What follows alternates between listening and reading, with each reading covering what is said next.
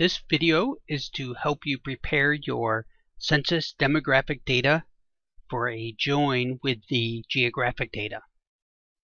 I'm going to open the file in my data folder. The file I'm looking for is not here. I have to go to All Files. Now all my files are listed. There are two that I'm interested in. One is with annotation. I'm going to click Open. The other one, I'm going to go back to the same folder, is the metadata and click Open. This metadata document tells us what each of these codes represent. I'm going to double click on this double facing arrow to give us the full code list, and these are the corresponding descriptions of what these codes mean. Back to the data, I'm going to make that bigger. Here's our data, and the first thing I'm going to do is click on this button and then click in between the cells so that they all fit, and then I'll just click on a cell. There's two housekeeping items that we have to take care of. First of all, we need to make sure that these two columns are text. I've highlighted them both. Right click, Format Cells, and Text, and say OK. The other error or potential error I see is this dash. So immediately put in an underscore instead of the dash, and from there I believe our data is good. I don't see any other dashes, therefore I don't foresee any more problems. The next step is to make a copy of this pristine data. To do so, right click, Move or Copy. I'm going to move to the end and create a copy and say OK. This in two parentheses, I'm going to change the name to something I can remember, such as use this data. In the one I'm not going to use, I make sure I cannot use it. Don't use this data with an exclamation point. That data will surely not work because of the exclamation point, the spaces, and the comma in the word don't. Now I can mess with this data and use this data without fear of losing the data. If I mess it up badly, I can just go back, make a copy of this pristine data, and create another copy. That saves me from having to download or reopen the file, make these minor changes that we did with the text format and that underscore. I just noticed two more issues as we're looking at this, and that is the dot in these file names. I'm going to give it an underscore in each of them, and I suggest you do the same. Remember, only underscores, no spaces in the headers for sure, and no spaces in the file names. We'll rename this file in a moment. I can now go back to use this data, and I've got to apply those changes here, and I'll do so just by a copy and paste. There. Now the data is ready to go. The next thing I'm going to do is make sure that I have easy access to all my data. And I'm going to put the data that I'm going to use in, starting with D, I'm going to use A, B, C, and some new columns. I'm going to right click, Insert, right click, Insert, right click, Insert. I've just created three new columns, and for our purposes I'm going to name them Form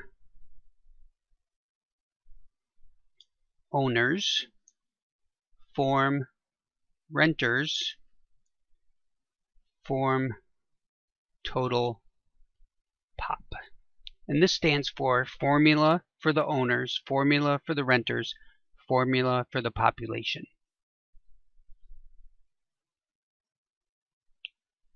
I need to figure out what cells contain the owner information. And to do so, I'm going to navigate back to my metadata document and find where the owner occupied units are. What I'm looking for in the metadata is specifically household population, and I need a number. I need household, population, occupied housing units, owner-occupied housing units. Notice how we're eliminating some of the codes. Population in owner-occupied housing units. And it looks like it's this one right here. Row 8. Number, household population, occupied housing units, owner-occupied housing units, population in owner-occupied housing units. I want the one that's the number, which means that it's not this one. I have to look for HD01S03. I go to my other document that has the formulas. HD01, HD01, HD01, HD01, S03. This is the column that I'm looking for, which means that it's K2, because when I click on it, there's a K and there's the 2. Doing so, I scroll back to my formula owners and type equals, and then I'm going to go back to that K2 because this is the easiest, equals K2, enter. And the number is transformed. And let me make these smaller so that I can see K2 11788, 11788. This is not the number, of course, this is the formula, which is why it's named formula owners. For formula renters, I need to find the same information, but for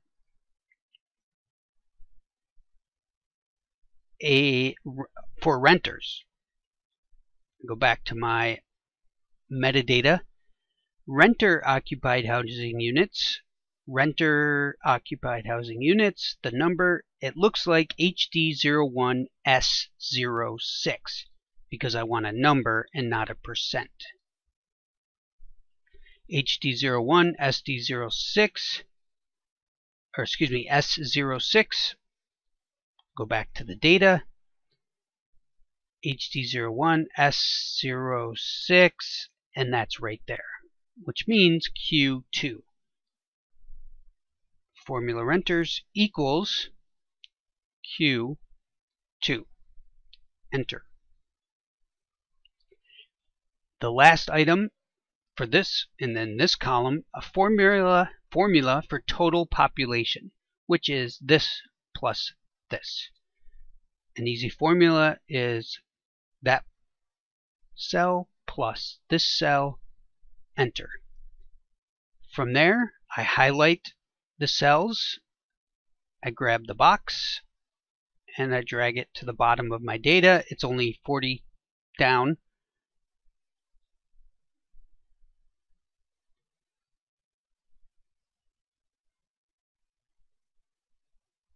That's interesting.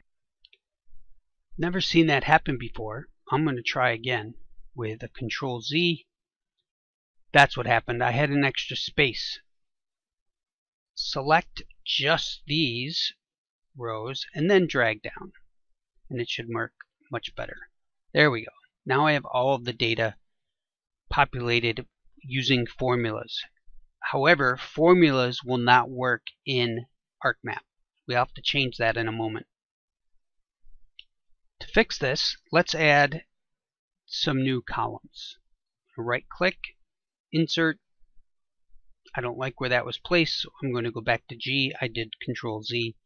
On G, insert, insert, insert. Copy by highlighting all 3 columns and pressing Control C. Highlighting G, H, and I, and in this case, paste values. Now when I click in the cells, it is a value as opposed to a formula. From here, I can delete my formulas. Alt-E-D deletes them. Somehow I deleted my name, so I'll just Control Z, and it comes back. And now I have values. There's another way to show this. I'm going to Control Z and get them back. And right now I have them back on the formulas. This is just to show you what's going on. I'm going to highlight from column J all the way to the end of the document. Because we don't need this information, I'm just going to click Delete. And notice that these now end up being 0 because there's no values for them to copy. It equals N2 and there's nothing out here in N2. From there, I can delete these columns by Alt-E-D and they're gone. And now would be a good time to save my data. I'm going to File, Save As, in my Lab 6, change this to an Excel document.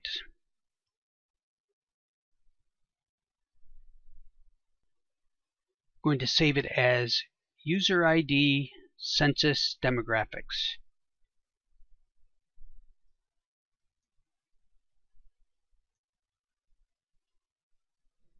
Press Save. Now I've got my data saved. Couple more finalized steps. We're going to change this now to owners, renters, and total pop because they're no longer formulas. We don't need the FORM to remind us that they're formulas because they're actual data. Do save one last time. Double check that I don't have any illegal characters. No erroneous data. It's in use this data and close.